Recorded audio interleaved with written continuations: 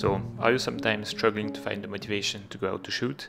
Or maybe you're good at finding excuses for yourself to stay home. I don't have energy, I don't have time, or any exciting piece of gear. Or you could also be always waiting for the perfect weather, for the perfect light to go out and take photos. Don't worry about that, you're not alone, and I guess we've all been there sometime in our photography journey, if not many times actually. If I'm stepping into this topic today, it's because this is exactly what I felt during my last week of my 1 month long trip to Switzerland. I told you in previous videos that I was spending 1 month in Europe, but the priority for this trip was to meet family and friends, and YouTube and my photography came after that. But still, like 1 week or 10 days before coming back to Japan, I had plenty of time to do some photography, but somehow I found myself for 3 days in a row just waiting for planet to align, waiting to feel motivated, waiting for the perfect weather or perfect light. After 3 days of no photography, seeing the clock ticking and realizing that I missed already too many opportunities to photograph my home country. We are not reinventing the wheel today, but I'll tell you how using a calendar will serve as a little kick in the butt to go out and shoot. You will be able to turn down all these idealistic scenarios that you made up in your head and actually go out and do something real.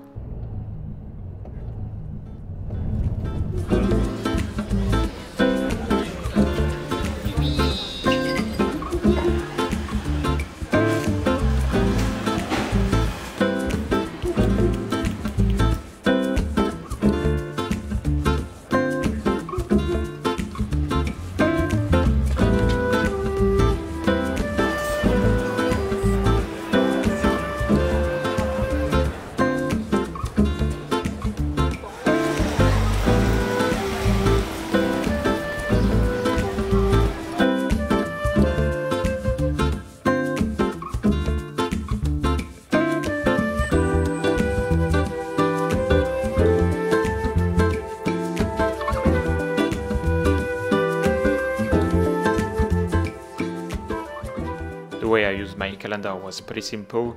I first identified where I already had some commitments, things to do, planned to meet some family or friends. Then it becomes easier to see where you have actually some free time, and you can start placing some blocks of time dedicated to photography. Once that's done, and the day with the photography time block comes, you don't negotiate with yourself anymore. You don't look at the weather forecast, you don't look through the window to see how the light is looking that day. You just get ready and step out the door. Putting an entry in my calendar, at least for me, works so well at creating a commitment for myself to do something. It's just like in my head this time was already allocated to photography or any other thing I plan to do during that time frame. Since you have a better vision of how your time will be allocated during that day, you also know that you will have plenty of time to do other things. So when the time will come to do some photography, it will not be competing in your head against other activities you could do during that time frame. I quit my standard office job a bit more than 2 years ago, and since that time I did different things, but all of them required me to be more organized with my time, since I didn't have any work commitment for 8 or 9 hours during the middle of the day. And using a calendar was really a game changer. It really helped me to stay productive, stay organized, and keep track of everything I did during the last few days to be happy about myself. And during the time I didn't use my calendar, I felt like my schedule was just all over the place and everything, my whole routine was collapsing a little bit.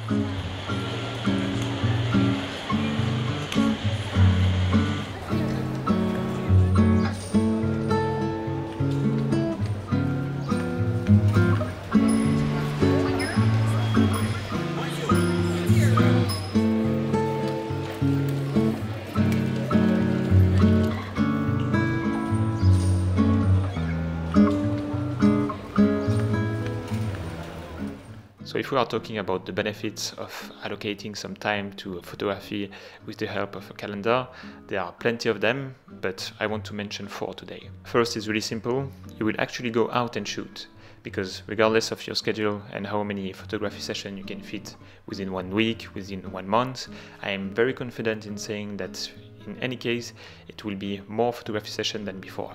And what happens when you shoot more is that you will keep practicing your skill on a regular basis, train your eye to see compositions, train your ability to read the room and anticipate people's actions to have more interesting street photos. You will also become more used to your camera, so in the end it will not go in the way anymore. Over time it will become the extension of your arm and you will be able to operate the camera more by instinct to have faster reaction time. All of these are super important to master because when finally all the planets are aligned and you're lucky to be out shooting in those perfect conditions, you will be faster, you will be more efficient, and overall you will be better at making the most out of this super rare occasion. Second, if you actually committed and you're out shooting, you also expose yourself to maybe being lucky and a potential complete turnaround of the shooting conditions. In some areas of the world it can be more likely, but still everywhere you can have sudden changes of weather or anything that was not really planned that can transform the shooting conditions. The only way to shoot during those times is to have committed previously and being already out in the field or in the streets when it happens. Third, you will be pushed outside of your comfort zone. Let's say your thing is to shoot only at night during moody, rainy days. Shooting in bright daylight at midday will be a big challenge, forcing you to think a little bit outside the box. It can be discouraging at first, but I am sure that if you persevere, you can actually start to enjoy shooting at those times too, and in the end it will be a very beneficial thing for you to become a more complete, better photographer. You will be more skillful overall. You will be more flexible and creative to be able to handle with all sorts of shooting scenarios. If you plan to make photography a thing to earn money, it will be very important to be able to adapt to all sorts of conditions, because unless you shoot exclusively in studios, you won't be able to control your environment most of the time actually. And to wrap everything up a little bit, you will gain experience, and with that you will become more confident in your skills. You will also give yourself more opportunity and more chance to get portfolio-worthy photographs. I'm sure that if we could know everything that led to some of the most popular photos in history, you would be quite surprised. I am pretty sure that they are not the results of a photographer waiting to shoot only in perfect conditions. They just went out and they did not wait to be lucky. They created their own luck.